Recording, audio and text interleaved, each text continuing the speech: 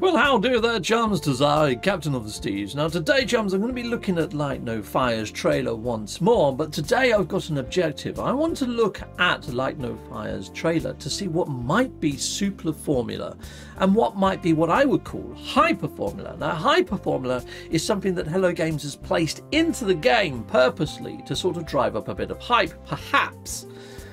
And Superformula is what's been done through Supermath, and maybe their actual engine working on a high-end PC. And both of these things, the Superformula and also the Hyperformula, both have got chances of making it into game. And both of these things, both heavily featured in the early trailers of No Man's Sky before it got released. And I want to look at some of those early trailers of No Man's Sky and what Hello Games has said when it comes to Superformula, and what is actually delivered into game. So I'm going to look at two trailers from early days of No Man's Sky, and then we're going to look at the Light No Fire trailer, and we're going to look at it with a little bit more of a magnifying glass, people inside the viewerverse. So hopefully you're up for that. Okay, get yourself locked in and get yourself ready, and let's get into this. Coolio! Well, righto, chums. Well, let's try this on the original E3 trailer, shall we? Okay, so you've got all these little particles flying around, all these sort of like little mini particle effects. We don't got that really, so I'm going to say Hyperformula. These wavy davy trees, and every tree looking different with all this foliage on and vines and everything. Superformula. These butterflies flying around though, these jazzy butterflies that look very Earth-like. Not in game, not even now, not really. I mean, we've got something similar, but they're more alien. So I'm going to say Hyperformula. Right, heading down to the actual waters. We've got these giant Majestic Diplos with all turny heads that look organic and alive, and they're wading in water. Hyperformula. I mean, Hello Games did admit that they tried to make it look like some concept art, so yeah, they kind of came clean on that one in the end.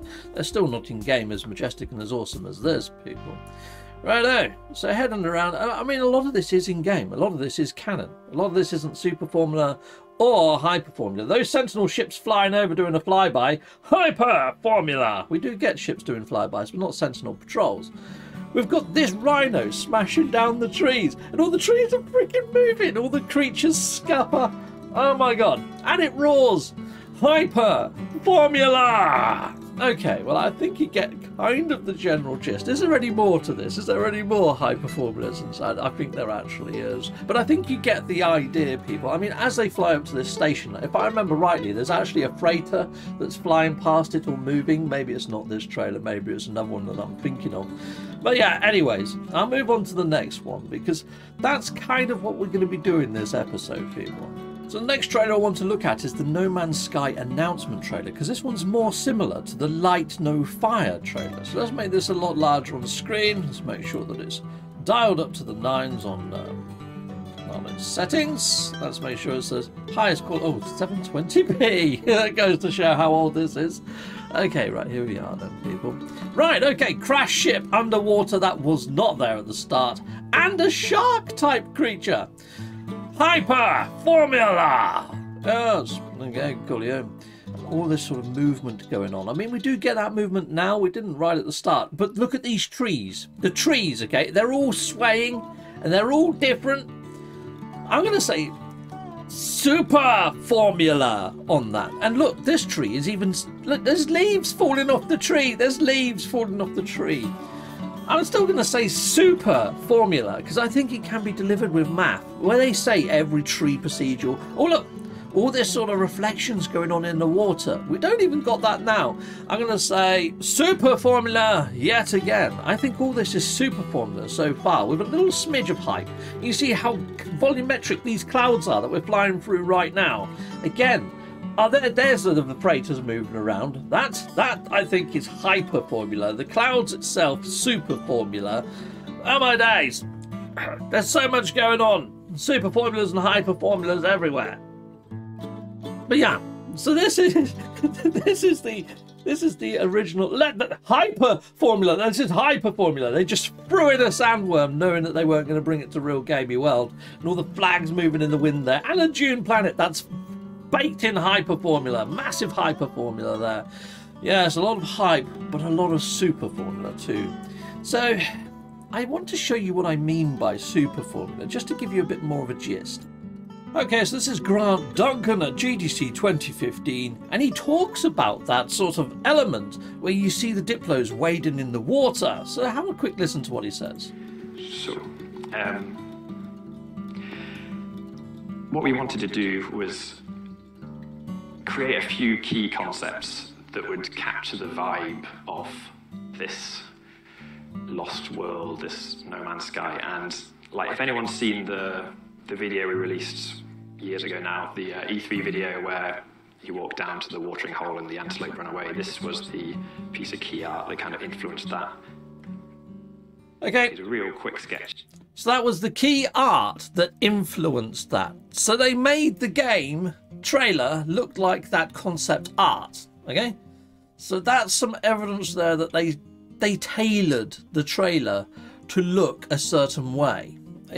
You don't find planets like that. They made a planet like that. Okay, so this is where they're talking about the blueprint system. So it's not quite Superformula. Superformula morphs things and changes things' shapes, but it distorts the wireframe. So in those trailers, all of the trees looked different. All of the trees felt organic, and they had movement where they moved. So they were using mesh, wireframe distortion to achieve that effect. I don't believe they do that inside a No Man's Sky, or not to the same level as what they're talking about here. So this is why those planets looked very organic and very awesome. So let's hit play. It's on the internet, I think it's just this magic button that you click and then artwork pops out. But that's, and I imagine some people do that, but that's not how we do it.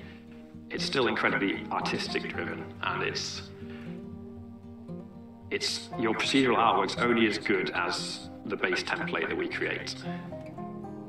I'm going to talk about that. So this is a tree trunk, and this is the blueprint system. It adds a type of branch. It then adds a type of leaf. It then selects a bark type and a leaf type. Cool. And it is then decorated to match the environment. And it is then skewed to be different. And then we can see it for a different version where we take the same trunk, a different set of branches is selected, different leaves, different texture, and different shape. Skew. And essentially, every single prop in the game is created like this. And so when they create a forest, all the trees would look like this. Then they would use a deform methodology to make them look all like this, like all wavy-davy and bent, and every single one would have its own different deformation. Some of that might be scaled to a certain degree, so some trees are bigger than others, some have got more bends than others, hence why every single tree inside of those trailers looked different. Now I think we've got enough. I think we've got enough there to understand what is Superformula, what can be done with the map, like all this great lovely stuff, and what is done for sheer effect, like that watering hole, like the key concept art that Hello Games have used as Hyperformula. That's stuff that they've put in the game because, well, inside the trailer, to get people to buy it through hype. That's to hype people up. So now let's look at the Light No Fire trailer and see if we can use some of the techniques that we've used in the previous trailers and learn from Hello Games' own mouth what might be Superformula and what might be Hyperformula. Okay people, so I might be pausing this quite often and saying what I think and why I think it. So these clouds, these volumetric clouds, we've seen those inside of the two previous trailers. The clouds that we have in No Man's Sky now look nothing like the clouds that we're seeing here.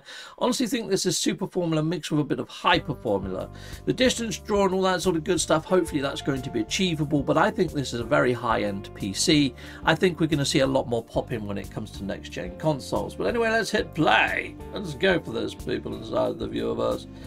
So yeah, okay, so you can see all these trees moving in the same ways as they did in the previous trailers, and you've got to think they're using the exact same game engine, Are we going to be seeing the same thing happen? You can see all these little particles, like little mini fireflies flying around the whole time as well.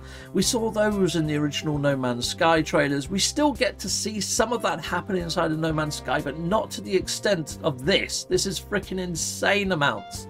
So I think this is Superformula, but I also think it's overly hyped. I honestly don't think we're going to see so much movement when it comes to the grass or the trees. Perhaps the grass in places, but the trees, not so much. I don't think we're going to see much of that wavy-davy organic life going on. I hope I'm wrong.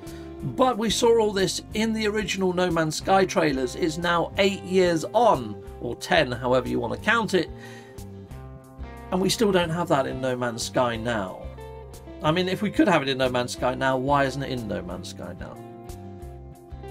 Hokey pokey, dilly dokey. I mean, you've got all this sort of other stuff going on there. I think that's all achievable. Everything we're seeing here, I think, is achievable. But all these particles under the water, again, all these sort of like little bubbles and stuff like that.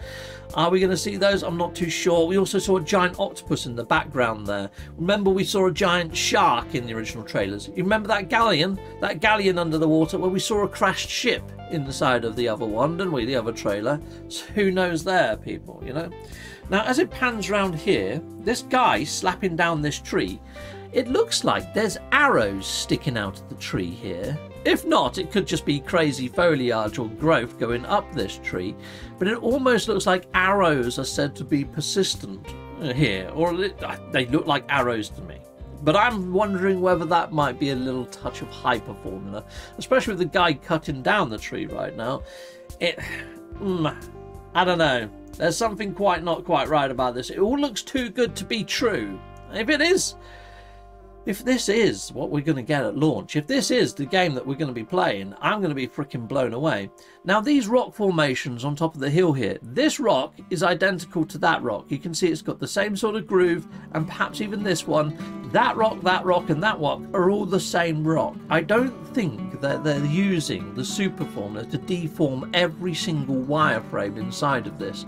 So I don't think they're showing off the Superformula per se when it comes to a lot of the rockage. A lot of it is repeated. But you see this tree here, how it hasn't got hardly any foliage on it. These are all fully flocked out. Apart from that one, look, it's moving, it's lost a bit up there. These do look like they're using Superformula. So I'm seeing conflictions here. I'm seeing some rocks that look identical, copy and paste jobs, and then I'm seeing some, I'm not seeing that with the trees. So it looks like they've been quite selective in what they've put super maths and Superformula perhaps on inside of this trailer and what they haven't. And this actual log is actually cut into a quarter. Are we going to see that in game? Are we going to be able to carry logs on our shoulders like that, or is it just going to disappear into our backpack? That has to be seen, I think, people. But I think some of this is Hyperformula. I think some of this is more conceptual sort of shenanigans going on, a bit like what they did with the E3 trailer. Let's just skip that back a bit. So here we go. We've got this lovely, lovely reflection in the water there of this island over in the background. We saw that in the original announcement sort of trailer for No Man's Sky. I'm going to say Hyperformula. Actually, I didn't say Superformula before. It's a bit of both. It's a bit of Superformula, a bit of Hyperformula. It's a bit of both, that, isn't it, really? Because I honestly don't think we're going to see that level of reflections in our water. And again, we've got all these little particles flying around like little fireflies all the time. We only get those around lampposts, really, in certain flora in No Man's Sky right now. But yeah, there's quite a lot of sort of fighting and shenanigans going on there, which I think is quite achievable. Now, the way this dragon turns and looks at us as we're going to mount it reminds me of Falcor in the Never-Ending Story. And I think Hello Games might have made that animation so it turns and looks at you as you're about to get in it. I don't know whether they're going to have that level of believability and organicness to it, believability and livability. A little bit like, you know, with the Diplos, how they were all sort of moving their heads around and looking around and stuff like that. I think they've done that on here to sort of pull on our sort of nostalgia strings. Memba Berries for, you know, the whole never-ending story thing. And thank you very much there, beautiful Muse, for subscribing. I did see that, heck yes. So I think there's a little bit of that going on. Now I did point out that those look scripted, how they take off into the sky. So I did another video on do you think this is scripted? And a lot of people were looking at it as if I meant just all the pathing. I mean this. I mean have Hello Games heavily baked into this trailer a load of Superformula, which might not make it into game, and have they baked in a load of Hyperformula into this and baked it into the game? Every time I watch this trailer though, I am spotting something new. It's like it's called Light No Fire. Well, when you have light without fire, it's almost like magic in a roundabout way. So they're just trying to use another word for energy and magic. And if they are, I'm seeing a lot of this green and blue light. It's like when you see the skeletons walking around, they've got this blue light on them.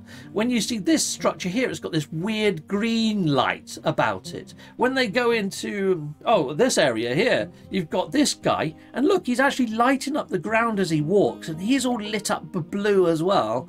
And this giant here lights up blue as well. Is anything that lights up in this weird greeny blue hue the light that has no fire? No, just putting it out there. But anyway, all this sort of stuff, I mean, this giant golem coming to life and moving in this such a way almost reminds me of Jason and the Argonauts. A little bit like the dragon, how it turns its head and it's a little bit sort of, never-ending story. That felt very sort of Jason and the Argonauts. Is it going to be in game? I mean, Hello Games could do what they did with No Man's Sky and say, well, it's such a big planet. The chances of you coming across that on day one is like, it's not going to happen. We're going to have people on this planet, people. And they're going to be finding that area and going, where's that golem? I can see it now. Yeah, this chamber's really cool. I love all the leaves falling down. Now, I have noticed that the leaves, when they hit the floor, they don't settle. They just pass through the floor.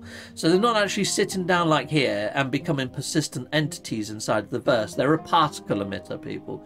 So I wouldn't get yourselves too excited about that one. I don't think people would anyway. But just putting it out there that it's quite a well-known technique, that one, inside of game making.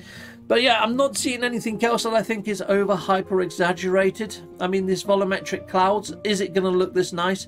Is it going to be so never ending story as the Falcor flies through the clouds? Again, I kind of think that they've gone to town with this in never-ending story type vibes. They did say that they wanted to bring in some of that sort of, what we grew up on in the fantasy style. So, maybe there's a bit of that going on. Maybe they've used that as reference. Maybe they're using that as a nostalgia draw. I don't really know, people inside the Viewerverse. But yeah, that's pretty much everything I've got for you on this. Superformula and Hyperformula, I think, have been baked into this trailer. So when I was saying it was scripted, this is kind of what I mean. Hello Games has heavily loaded this with Superformula and Hyperformula sort of promise, people inside the Viewerverse. So anyway, I'm going to be ending off. I need to go and make myself a cup of tea now. And I need to go and edit this and put in some text that goes Hyperformula, Superformula. So that's all the aftery bits that I'm doing. But anyway, if you think I've missed anything when it comes to Hyperformula and Superformula, sound up in the comments. Let us know what you spotted that I didn't with my eye peepers. I mean, I did go off on a tangent about the name of the game, the Light No Fire. Could it be light that has no fire? Magic! Heck yes, anyway, there's a bit to dwell on there, isn't it? I hope this was a thought-provoking video and a bit of fun. Till next time, goodbye, and goodbye again.